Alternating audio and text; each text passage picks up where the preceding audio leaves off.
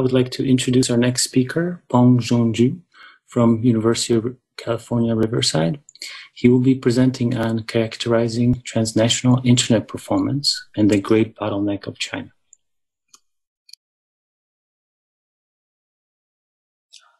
Hi everyone, my name is Peng Zhongju. I am a PhD candidate at the University of California, Riverside. The talk I will be presenting today is titled Characterizing Global Transnational Internet Performance and its Bottleneck. This is a collaboration with University of Michigan and Tsinghua University. Growing up in China, I have been satisfied generally with the internet speed and reliability. We have very much all the services you can find in our domestic network. For Google, we have Baidu. For Facebook, we have WeChat. But since I started to apply for application for US grad schools, I noticed the speed is really slow. Sometimes it was so slow that my submission failed. It occurred to me that I rarely visit foreign websites, but there are services that haven't had a Chinese replica. For example, GitHub, Overleaf, and the speed is also very slow. This observation made us wonder if this phenomenon is unique to China. We think this is a rather important question because transnational network performance is an indicator of economic development, infrastructure investment of the countries, and it allows the information to flow around the world. We also want to know what we can do to help improve the performance. So our measurement wants to look into traffic flows across national borders all over the world. What is the throughput? How often does the slow speed happen, if there is any? And what factor influence transnational performance? Here is our first measurement. First, here's a map of our vantage points. We have 61 vantage points in 29 countries and regions that cover all 6 continents. For each country, we have 2 vantage points on average. There are either a cloud server, red here, or a residential host, blue dots here, provided by volunteers. This figure shows our experiment setup. We host a HTTP server on every cloud server and let them download file from each other, like this session. A residential host are always behind NAT, so they can only download file from all the cloud servers. We kept the speed at 4 megabits per second to avoid wasting unnecessary network resources. Here are the answers. Here, this figure is a box plot on the global transnational throughput. Here we call the one end of one pair who send the data sender and the other receiver. For example, China-others means other are sending data to China, which is the downstream of China. For the rest of the talk, we use China to refer specifically to mainland China. This is a box plot, so the size of the box indicates the variance of the data. In our case, the smaller the box, the more stable the throughput. The horizontal line indicates the median, and the dot indicates the mean. As you can see, the box of the downstream and upstream of African countries and the downstream of mainland China is very large, and their mean is only around 2.5 megabit per second. Good news is that the box of the rest of the world, the countries, is pretty small. which means that their traffic across national borders is fairly stable. So for most countries, their transnational network is pretty good. Although both African countries and China suffer from unstable throughput, their features are different.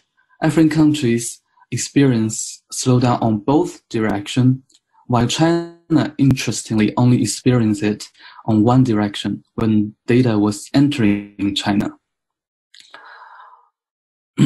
Surprisingly, China's upstream is fast and stable like the rest. Another unique feature of China's transnational network performance is that it has a much clearer diurnal pattern. These three figures are the downstream throughput of Nigeria and Egypt and China with the same sender. In the last figure, we can see shortly after 8 a.m. local time every day, the throughput starts to dip and stays below 500 kilobits per second. It recovers swiftly at night between 1 and 2 a.m. The transnational network performance in China is intriguing. However, so far our measurements included only a small number of vantage points in China. We are not sure if this observation is a random incident that we happen to capture. So this prompts us to perform additional experiments to examine this phenomenon. So our next measurement is about China's transnational network. We try to answer these three questions. I will cover them one by one. First question would be, how widespread is the phenomenon throughout China? Is it happening only in specific locations? Is it happening only in specific time? Does a similar slowdown occur for domestic traffic? Does it apply to real-life web servers? To increase the space coverage, we include more vantage points in China to 17, as you can see in this map. To increase the time coverage, we repeated the test 4 times with fairly long duration. This figure shows our end-to-end experiment setup. Since we only observe slowdown when the traffic goes into China, so we make all vantage points outside China as senders, and the one inside China as receivers. In our global measurement, domestic traffic was not measured, so we included here by making the domestic VP of crowd servers as senders too. Let the receivers also download the file from domestic senders. To depict the real-life usage scenario and also eliminate the potential caused by something wrong with our own HTTP servers, we pick the top 14 unblocked websites. All 8 of them are foreign and hosted outside of China, and 6 are domestic. We find a sufficiently large file on each web page and repeated downloading the file. All receivers resolve the domain names of the websites locally. So the answer to this question is the slowdown is prevalent in almost every city.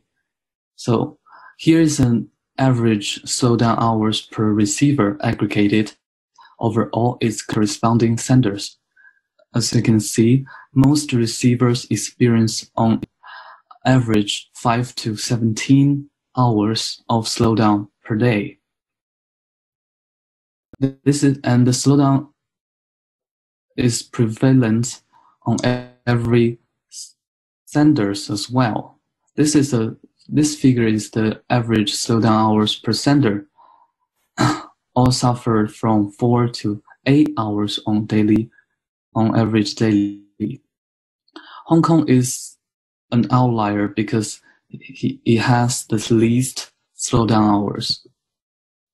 Here is the CDF figures of the average slowdown hours per day across 5 tests. The result is consistent. As you can see, the lines are really close to each other. Roughly 70% of the pairs have a slowdown period of 5 hours or longer. And the result of top Alexa test is consistent with other tests. The purple line here is the top Alexa test. And here is the aggregated number of slowdown hours experienced by all receivers per website. Generally, the magnitude of slowdown is high and comparable to the end-to-end experiment. The reason why Apple experienced almost no slowdown is because Apple has a server located inside China.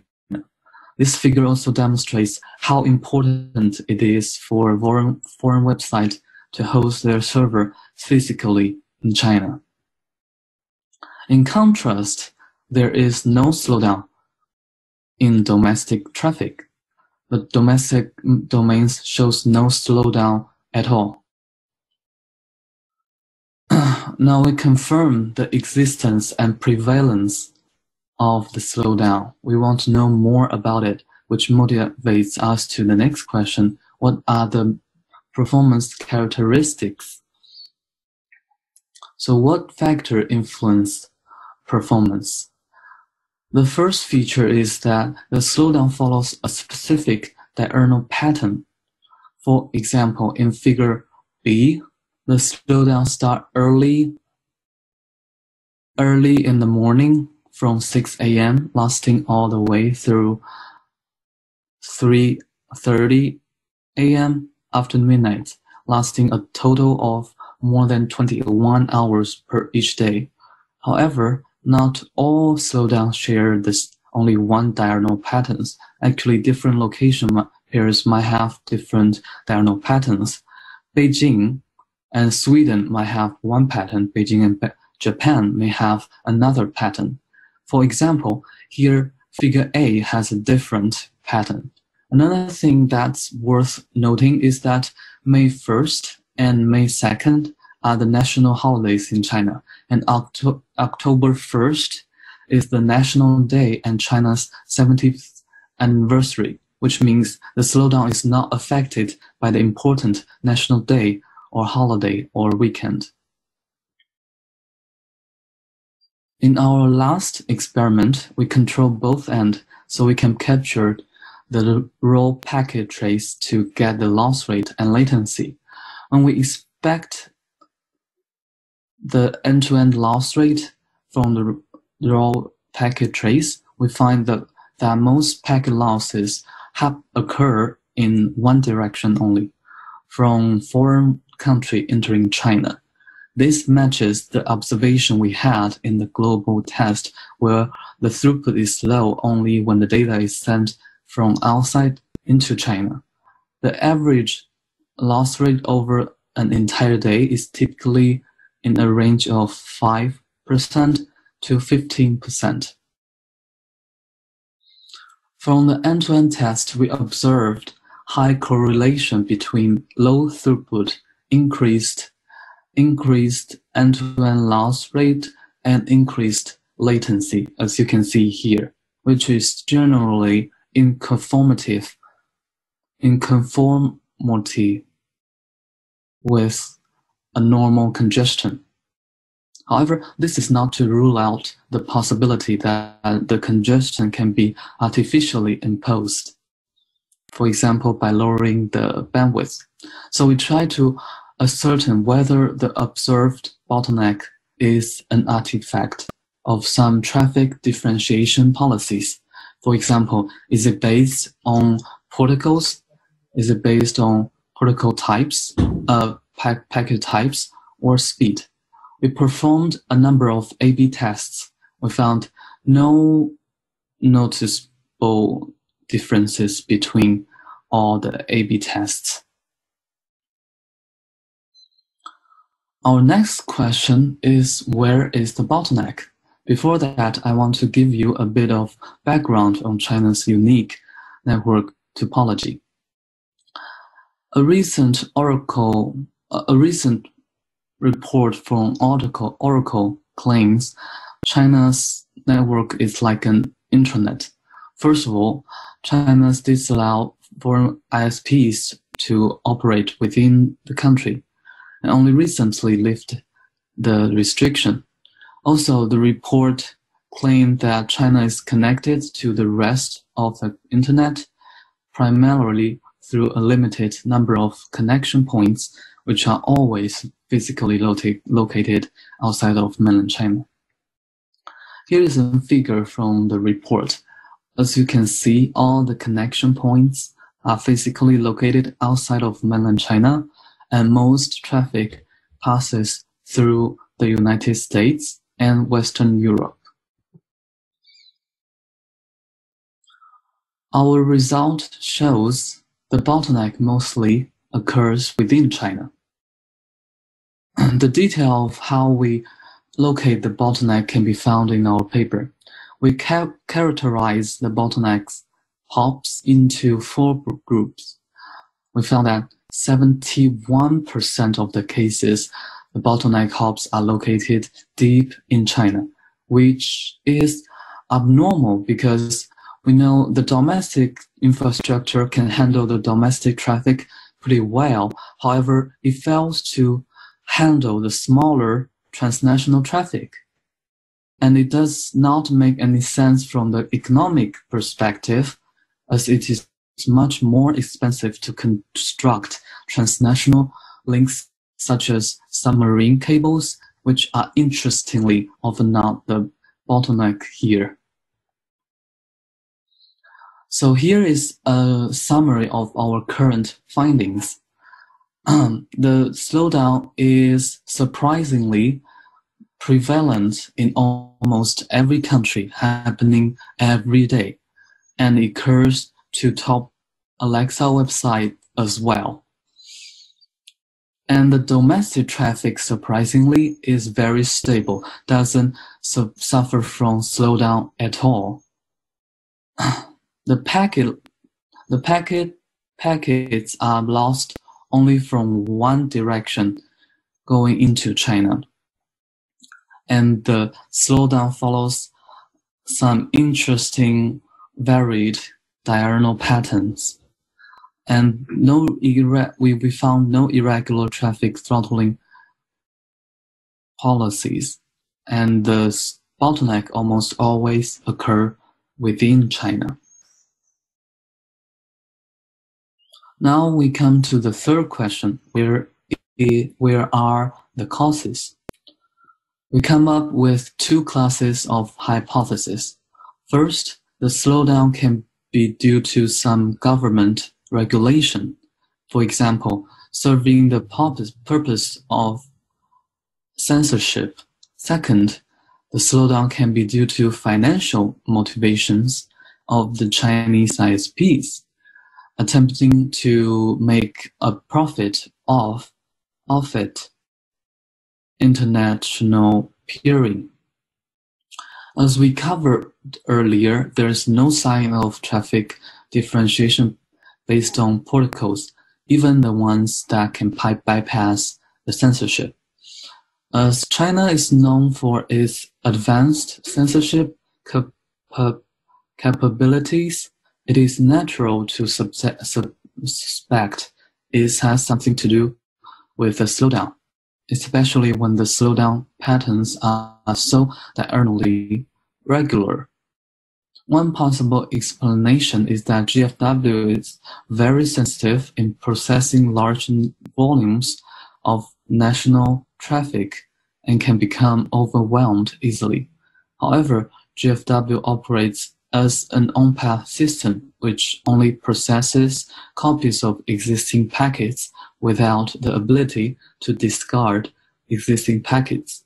In addition, we designed a small experiment to locate the hops with GFW presence using TTL limited probes. and then try to match them with the bottleneck hops. We found only 34% of the cases it is matching, so it's not likely it's due to GFW. Greek Canon,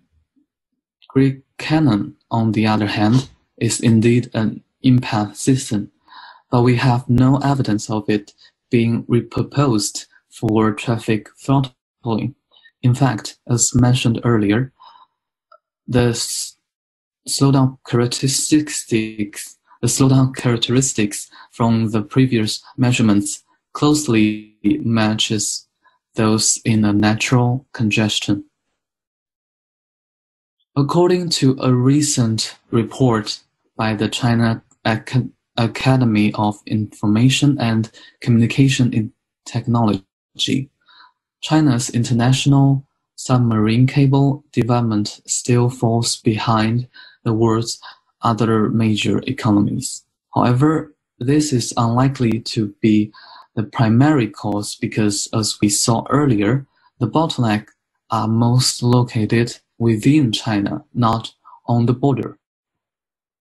A more plausible reason is financial related. In the early years, Chinese ISPs do not have a good reputation of making international peering easy because they wanted to grow their own transit business and make themselves to be top-tier ISPs. According to China Academy of Information and Communication Technology report, all the 3 state-owned ISPs have set up a premium transnational network primarily for business uses to maximize their profit. For example, here is the screenshot from China Telecom Global's official website. They offer 4 tiers of services to connect to Chinese user. So the toppest one even offers static route. To verify the existence of tiered services, we found an exotic VPS provider reselling these tiered networks through hosting, and they provide test IPs that allow customers to check their loss rate and latency to these nodes from within China. We found the loss rate does decrease with the tier of network. At the end of the day, we admit that this analysis is largely a best effort based on our data and and we believe pinpointing the root cause further would require potential insider knowledge about the government policy and ISP's inner working. So here is a takeaway of our presentation. So we found the slowdown is prevalent nationwide every day, and is happening every day and applied to real life websites. However, the domestic traffic is not affected at all and is very stable. And the slowdown follows some varied diurnal pattern, and the packet loss is only happen in one direction. The bottlenecks are mostly within China, and as to the causes, we found it is not due to some irregular traffic throttling, and we haven't come to a conclusion because it requires potential insider knowledge. So our future work is to look into more countries, to study more countries such as Russia and Iran, because we believe this is a long-term trend at a global scale. Thank you. We hope our effort can help administrators or policymakers to locate the slowdown problem and eliminate the bottleneck. Thank you. That will be all. Well, thanks for listening, everybody. Unfortunately, we had some technical difficulties with our speaker, and he couldn't be online for questions and answers. But I'm sure if you ask on the NANOG waiting list, he can reach out and answer any questions you might have. We're going to, I did want to make a quick announcement. There's been some discussion of having some Zoom breakout sessions on Wednesday as kind of mini boss. So if that's the kind of thing you're interested in, mention it in the comments or send an email or something, and we'll see what we can do. And this concludes our current session. We'll return at 3:30 Eastern with one of my favorite talks from our archives, Jeff Houston on Desperately Seeking Default. Thanks.